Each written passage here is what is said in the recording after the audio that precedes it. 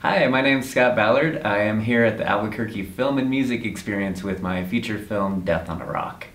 Death on a Rock is a narrative feature. It follows the story of Lillian, and it jumps back and forth in time as Lillian experiences the end of her life. We flash back to the path that led her to where she's at, and kind of guides us in why she makes certain decisions that she makes at the end of her life.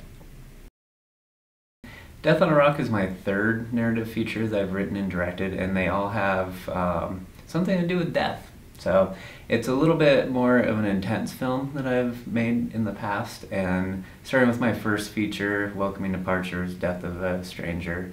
My second feature, Standing Still, was Death of a Family Member, and with Death on a Rock, it's about the death of the self and exploring that through friends and family and how we respond to death. It sparked some really interesting Q&A.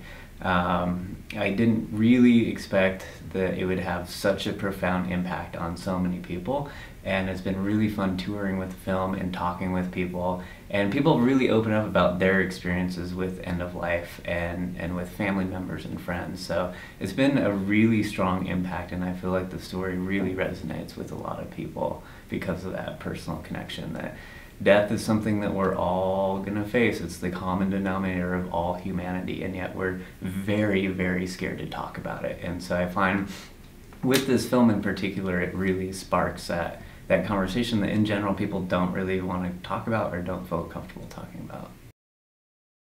So Death on a Rock takes place over a year in Lillian's life as she faces cancer and some relapses with it, and then we kind of flash and see how that impacts her family, impacts her friends, impacts her life, both for good and for bad, of course.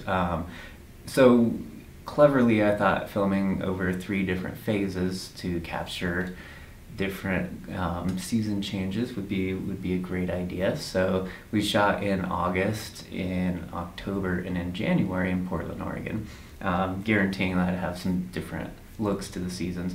In August it was sunny and beautiful. In October it was sunny and beautiful, and in January it was sunny and beautiful. So we didn't end up getting the full range of climate change that you get, environmental change that you get in Oregon, but it turned out definitely for the best, and it was a lot of fun filming it. A friend of mine says that the more depressing the subject matter, the more fun the set is. And so we had a brilliant time on set, and we had so much fun.